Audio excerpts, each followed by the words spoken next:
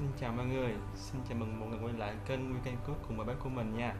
Hôm nay mình sẽ giới thiệu mọi người một món ăn rất là nổi tiếng ở thuộc Việt Nam, đó là món chả giò, nhưng mà được biến tấu theo một cách rất là ngon và đẹp mắt, đó là món chả giò cá cuốn tôm nhân xoài cát nha mọi người, nghe rất là tài nha. Rồi mình sẽ nguyên liệu là một con cá lóc nha mọi người, nếu có cá lóc bông cũng được, cá lóc bông thì dễ phi lê hơn, không có lóc đồng lóc Việt Nam mình cũng được các bạn.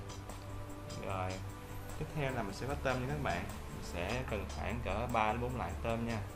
Rồi một trái xoài, trái xoài đủ lên đây, xoài mình đã hái được vườn các bạn, rất là ngon thơm luôn, rồi cát hòa lộc á. Rồi bột nêm gà nha các bạn, cho nó ngon là 10 gram các bạn. Rồi tiêu nha, tiêu mình cho một ít thôi, 1 gram 2 gram thôi. Rồi thêm một chiên giòn nha, một bịch khoảng 200 gram.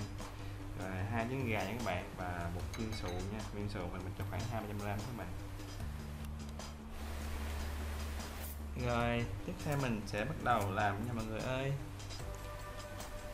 Thì cái lóc đó thì mình sẽ, cái này mình đã sơ chế trước, là mình đã đánh cái vây rồi các bạn.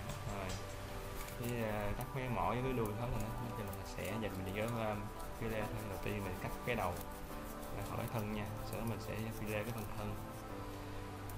Thì nếu các bạn mà dùng cái dòng cá mà có bông á thì mình phi lê dễ hơn, tại vì cái bông nó to, cái thân nó bự á, thì mình cắt từng khoanh, mình phi lê từng miếng luôn dễ hơn. Còn cá lóc đồng á, cái lóc của mình Việt Nam mình nó nhỏ hơn, phải phi lê một miếng bự, sau đó mình phi lê từng miếng nhỏ sao.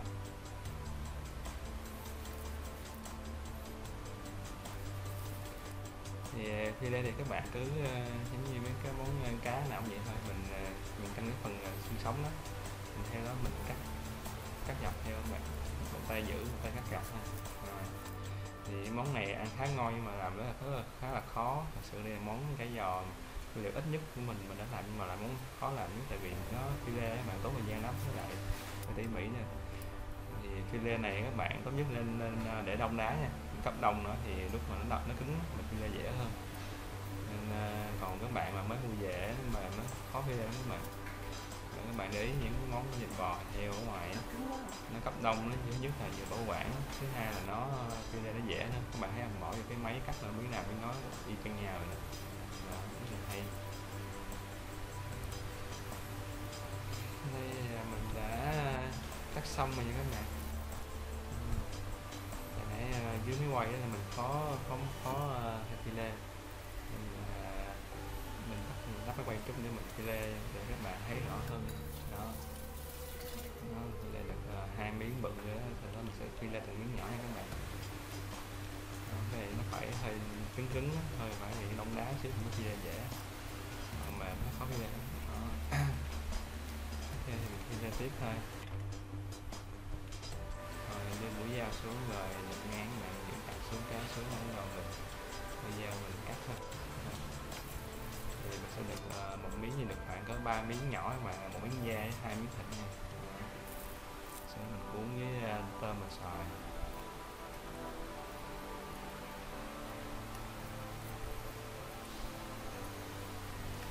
Đây là mình đã thành phẩm các bạn, nó một miếng da với 2 miếng thịt.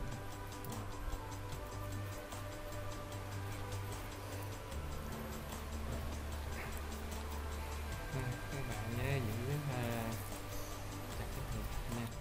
Mình mới phi lê các bạn đừng có sợ đi đứt vào tay, tại vì mình đã cầm chắc rồi đó, thì mình chỉ cần đưa dao mình cắt ngang thôi, đó nó sẽ được một miếng gì đó các bạn. Đó, sau đó các bạn dùng cái gõ phẳng á, hay là cái cối được mình đánh cho nó mềm ra, cối các bạn ép nó xuống.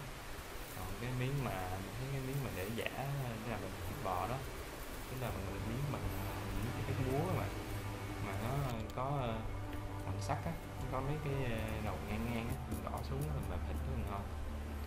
Thì nhất là mình thịt, thứ hai là mình sẽ chấm thịt to ra các bạn, khi mình cuốn nó dễ hơn nha. Đó, cái này áp dụng với cái bò, mấy cái bạn mình đã làm gà cuốn phô mai gì món gì thôi.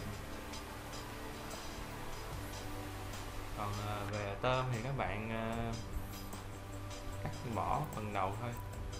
Đó, mình lột vỏ mình trừ mỗi phần đuôi là ok các bạn nha. Nhớ quan trọng nhất là nhớ lấy cái chỉ các bạn. Thì mình đã giới thiệu cái chỉ cho mấy bài trước rồi đó. Cắt nhỏ cái phần lồng dọc hai sống lưng rồi mình lấy chỉ ra.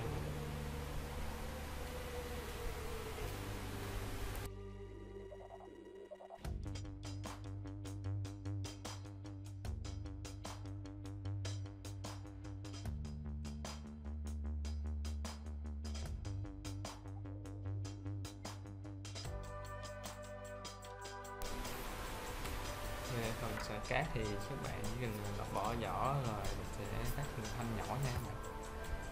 Xoài cát này các bạn dùng xoài cát họ lọc mà sẽ không có thì mình sẽ cắt chung cũng được.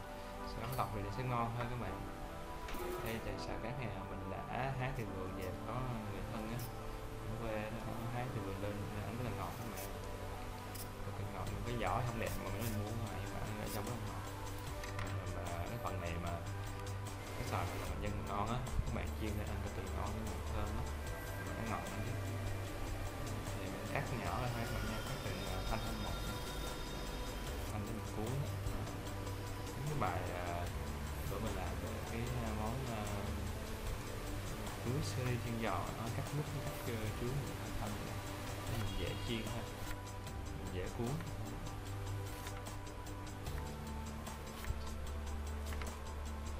Rồi ở đây khó nhất là mấy công đoạn như là ở đầu phi lê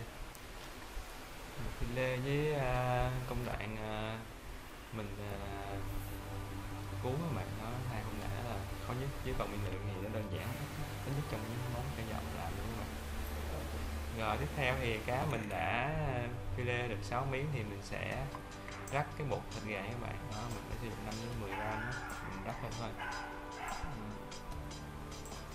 Nhớ các bạn rắc dừa cả dừa rắc dừa tôm với các bạn. Chảy đều cho thấm đều gia vị và bỏ tiêu nữa nha.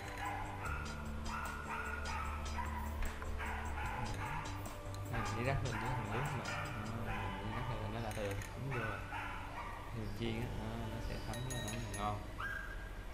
Rồi trộn đều lên và là chuẩn bị mình cuốn thôi mọi người ơi. Rồi tiếp tục nha.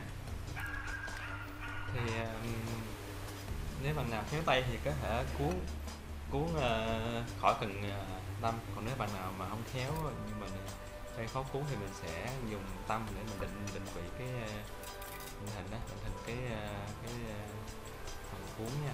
Thì các bạn bỏ tôm và xoài vào để cuốn, mình để cái đuôi bên ngoài nha. Thì cái này mình đang sử dụng cũng hơi kiểu khó, bạn thấy mình sẽ dùng cái phần da mà để mình cuốn thì mình sẽ cuốn sẽ khá là khó. Đó, vì cái da mà khá dơ. Còn bạn nào mà muốn cuốn dễ thì lặp lại sẽ cuốn dễ hơn như mình nha. Đó, phần da này cuốn hơi khó. Thì một cái da này mình sẽ cuốn phần hai cái mình sẽ dùng tâm định hình các bạn. Sau đó mình sẽ cắt cái phần còn lại để mình cuốn cái hai. Thì cái tăng này á, bạn rất là hay. Thứ nhất là định hình, thứ hai là khi mình chiên xong á, mình gỡ ra cái bánh chả giò còn nguyên không á, cái gì các bạn, nó vẫn đảm bảo hơn mỹ nhưng mà có lúc mình chỉ chiên ra cho nó một chút xíu thôi. Nhưng mà cái cánh này để thực hiện với những cái loại chả giò khó mà định hình đó.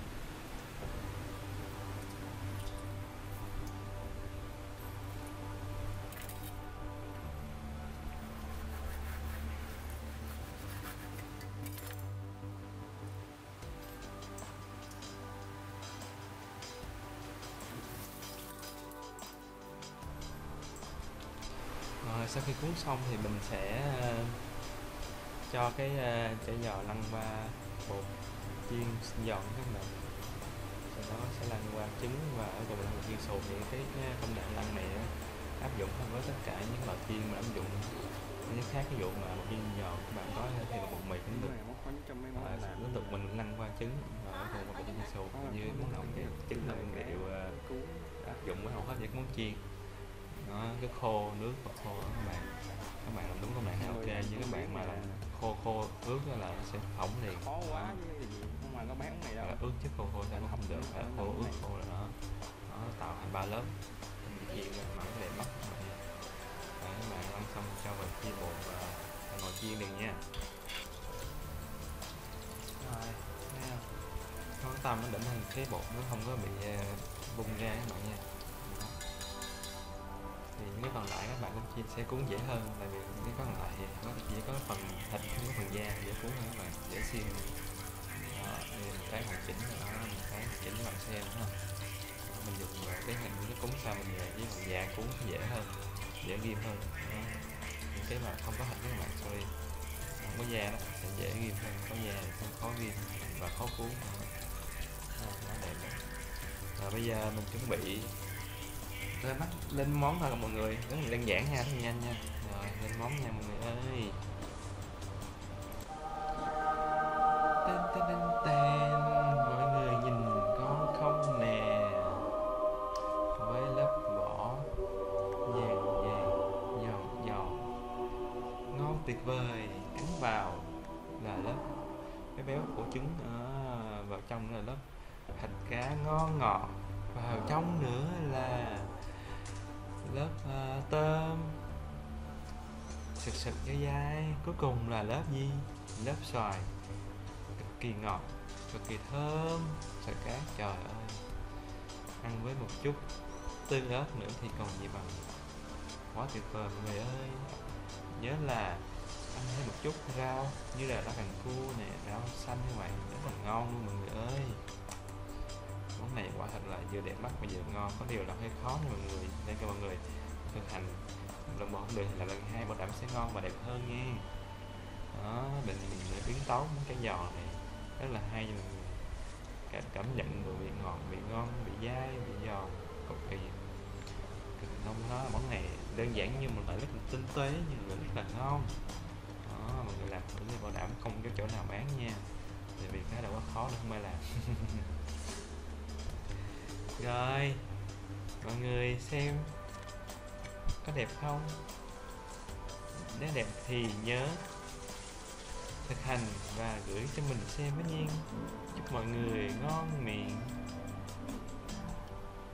Nếu thấy hay, thấy vui, thấy ý nghĩa thì cho mình với kênh Food cùng vào bếp một like, một share và một đăng ký nha mọi người ơi.